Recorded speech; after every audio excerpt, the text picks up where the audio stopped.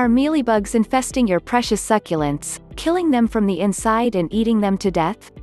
You should do something immediately, or else these tiny white insects will flush all that time and money you've invested into growing your beloved succulents and cacti down the drain. The small white bugs can swarm and wiggle onto your succulents like maggots on rotting meat if you don't immediately find ways to get rid of them. Also, as much as possible, you should avoid systemic pesticide to remove these bugs in light of how it affects the environment. What are mealybugs?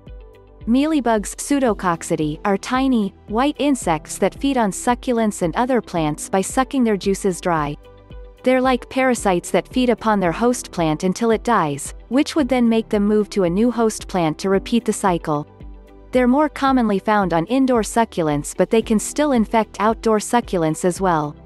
Mealybugs are problematic because they approach succulent consumption like locusts would wheat. They're a plague for many a garden out there and can be quite difficult to get rid of. Keep on reading if you want the safe, all-natural methods of keeping your plants safe without throwing them out or using pesticides. Where do mealybugs come from? If you have a succulent with new growth, it's possible that mealybugs aren't far behind since they love feeding on them specifically.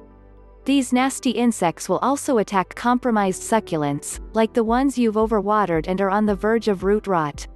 When you overfertilize a plant, they're sure to follow. Doing anything in extreme to your plant will have these bugs in a feeding frenzy like piranhas or sharks that have smelt blood.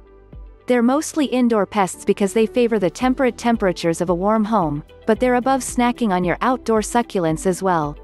How to identify mealybugs on succulents? First and foremost, do a visual check on your houseplant. Do you see tiny white web-like spots all over the succulent? It might be the bugs themselves. They love hiding in the nooks and crannies of your plant. Specifically, they hide on the place where stem and leaves meet, like the plant's underarm. Mealybugs are hard to identify visually, but their effects on your succulents are quite apparent. A magnifying glass should reveal trilobite-like or pillbug-like insects reminiscent of fleas, frosting your plant with their webbing. Preventing mealybugs on succulents. For potted succulents, make sure your soil is well draining. Otherwise, change the soil in order to ensure that future infestations from these bugs are prevented. Also, move your infected plant away from other plants to prevent spreading the infestation. You should also take good care of your succulents by avoiding overwatering them or feeding them too much fertilizer, since these bugs are attracted to high nitrogen levels and soft plant growth. A dying succulent with curling off, yellowing leaves could be a sign of a heavy mealybug infestation. 5 natural ways to get rid of mealybugs on succulents. Use these all-natural methods of getting rid of mealybugs feasting upon your collection of succulents. 1. Sprinkle food-grade DA on your succulent. Diatomaceous earth DA is an all-natural powder that can puncture the bodies of mealybugs on a cellular level.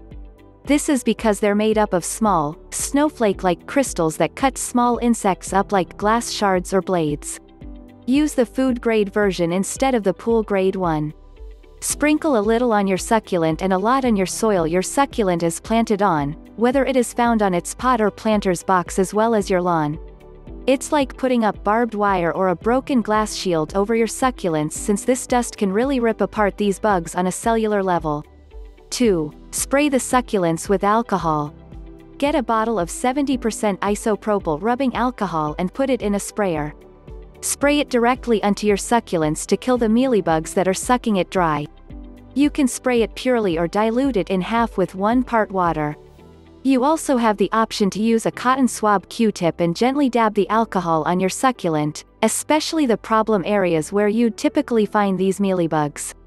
They're better than pesticides because they attack the bug directly without harming other innocent insects or the plant itself. 3. Spray with neem oil solution. Make a neem oil solution by mixing a squirt of dish soap with a tablespoon of neem oil. Typically, neem oil and dish soap are separate entries in lists like this. However, they're so much more effective when used in tandem. What's more, they're probably the best mix among the other solutions here. Once you've combined them, spray them onto the areas that are susceptible to mealybug infestations or on existing webbing to eliminate those bugs post-haste. This tandem should effectively drown the bugs in a multitude of ways. 4. Introduce ladybugs or other predators to your garden. You can avail from many a garden supplies shop ladybugs that feast on mealybugs, among other natural predators of the pest. They're best used on outdoor succulents though, since they're mostly outdoorsy insects you wouldn't want infesting your home. Other insects or organisms you can use to lower your mealybug populations include lacewings, predatory mites, and even nematodes or roundworms that are also effective at ridding you of various soil-borne pests like fleas, garden grubs, and so forth. Use them when mite populations are still low. 5. Insecticidal soap. Instead of using a heavy chemical pesticide systemically to get rid of mealybugs but also the rest of the bugs in your garden, no matter how beneficial or innocent they are, you can use insecticidal soap as an alternative. This soap is also an even more effective mealybug killer than dishwashing soap solutions. It's best used on succulents that are heavily with mealybugs.